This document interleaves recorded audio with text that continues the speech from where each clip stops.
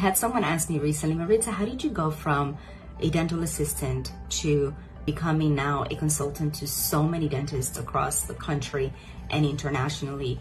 What's your secret? And it got me thinking about one of many secrets that I have that I would love to share with you if we just had the time. Permission.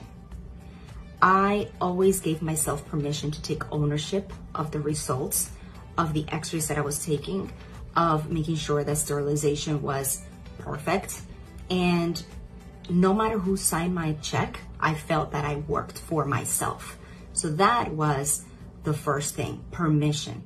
Now, when I was promoted to every hat I worked in a dental office to front desk, office manager, regional manager, I was giving permission. So I gave myself permission, but the employer that I had, which built massive success and wealth through this unconscious alliance between us and other important individuals within the organization, was that I was giving permission to make mistakes, learn from those mistakes, and feel a sense of ownership within my role in every aspect of my career.